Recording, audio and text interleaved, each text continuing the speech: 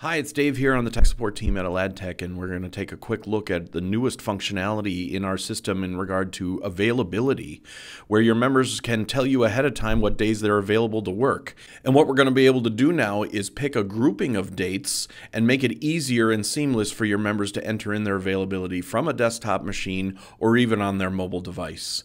We're in here on our test demonstration system, and we're currently emulating the member Jared Maples. He's a firefighter on the Rocky Road Station. He's a part-time member. We are under the My Schedule page where Jared will look at his own activity and information, and he's going to put in his availability for March. We're currently in February. You can see the dates he's scheduled to work, and let's advance to March now, and he's going to put in the days that he's available or maybe not available to work in the days of March. You can do that through the edit availability link there, or you could just start on any given date and just edit the availability right there.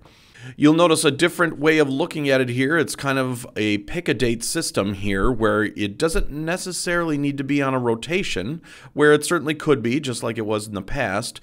But now what you can do is set a group of dates all at once under one time range and one type.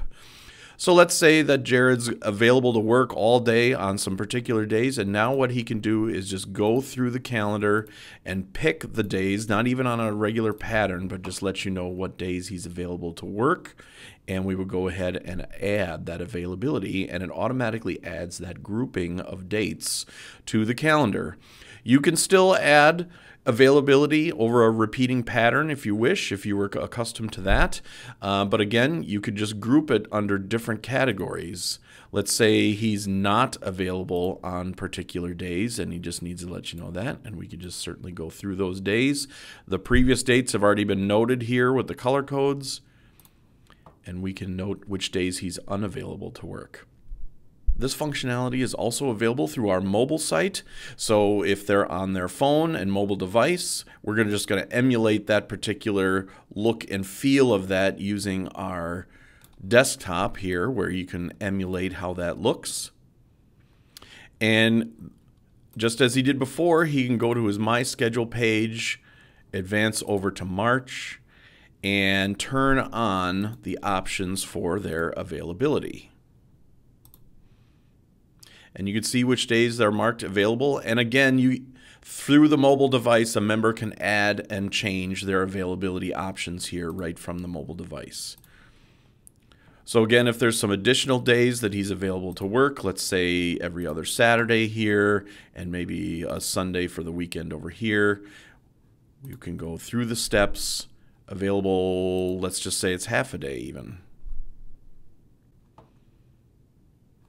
Next.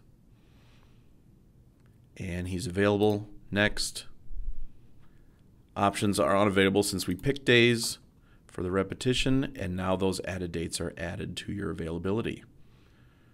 So a seamless, easy transition for your members to add their availability through the desktop or any mobile device and the mobile site to add and let you know ahead of time when they're available or maybe unavailable to work.